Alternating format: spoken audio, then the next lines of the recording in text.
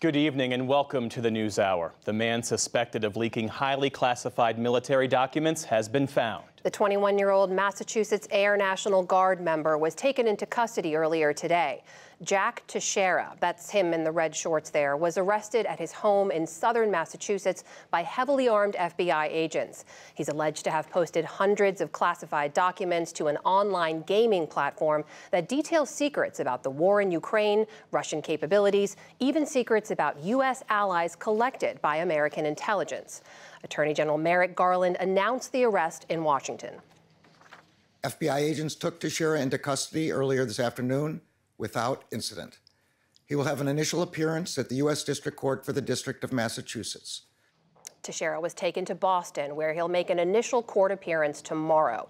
Nick Schifrin's following the story and joins me here. Nick, good to see you. Thank you. 21-year-old Jack Teixeira. Who is he? What do we know about him? Yeah, Jack Douglas Teixeira, 21 years old, served, as you just said, in the Massachusetts Air National Guard at the Otis Air National Guard Base. That's a rural part of the state. His rank was Airman First Class, that is very junior, and his job title, Cyber Transport Systems Journeyman. Now, what does that mean? He was responsible for protecting the computer network. He was essentially an IT specialist who was supposed to be safeguarding sensitive information from external attacks. And very entry level, that journeyman tag, that is one level above apprentice. Now, at the same time, he was on this small group, or led this small group on Discord. That is an online platform popular among gamers where he posted hundreds of documents. And the investigative organization Bellingcat and other journalists have discovered he posted that in order to impress his friends on this platform, many of whom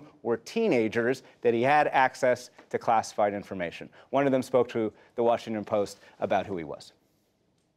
He did have sort of a bossy attitude at some points, but it was more of a fatherly bossy. He did see himself as the leader of this group, and he was the leader of this group. And he wanted us all to be sort of super soldiers to some degree, informed, fit, with God, well-armed, stuff like that.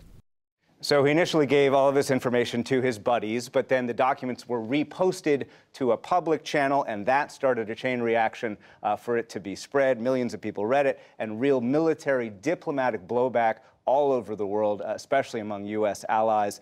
Teixeira will be charged under the Espionage Act, which makes it a crime to remove or transmit classified national defense information. Stunning details, Nick. But this guy's Airman First Class, very junior, as you point out. Why and how did he have access to this kind of information? It's extraordinary to think that he had access because he was not an intelligence analyst who would need this access.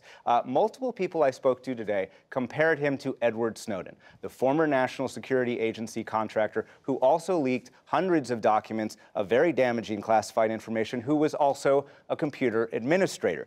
Teixeira, like Snowden, had access to these documents not because he needed them for his day job, but because they were on the computer network he was supposed to secure. Now, despite all of that, the Defense Department spokesman, Brigadier General Pat Ryder, spoke earlier today, right before Garland's announcement, and he claimed that classified information was in the right hands.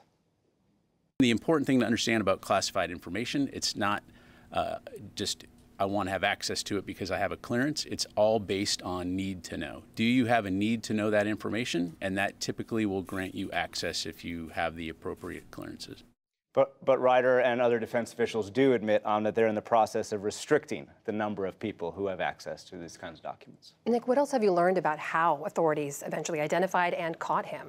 We don't know exactly. We'll know a lot more tomorrow, but there's two important factors that led to this being solved relatively quickly. One, Discord, the gaming platform that I mentioned, has said publicly it cooperated with law enforcement. And the reason that is vital is because it likely meant that investigators had the names of those people on that small group on Discord, so they could cross-reference those names with the people who have access to this kind of information. Two, the U.S. has extensive controls over the networks where the classified information live. And investigators are able to track who and when they access classified documents, and every time someone prints out a classified document. And if you recall, the original leaks were actually photographs of printouts of these documents. Now, Snowden, as an IT specialist, was able to manipulate some of the logs and tried to hide what he did, so it's possible Teixeira did the same. But former counterintelligence officials I talked to tell me that the U.S. has taken steps to try and mitigate that risk and make sure people's digital footprints inside these networks are very visible. But obviously, it'll spark a lot of questions about why he had this access and why so many people have access to this information. Finally, Nick, I know you've been reporting on the fallout from the leak for days now. What else have we learned about those leaks? Yes, we talked about the leaks and frontline information about Ukraine, spying on allies like Israel and South Korea. We now know a lot more about the infighting inside the Russian military. Russian intelligence accused the Russian Defense Ministry of obfuscating the number of casualties in Ukraine, and the head of the Wagner Group, that's Yevgeny Prigozhin, who fought publicly with the Defense Ministry, was called in to meet President Putin and the defense minister. It turns out that the head of the military in Russia did cut off some of the ammunition to the Wagner Group, but then changed his mind. Fascinating details. Nick Schifrin, thank you for your reporting. Thank you.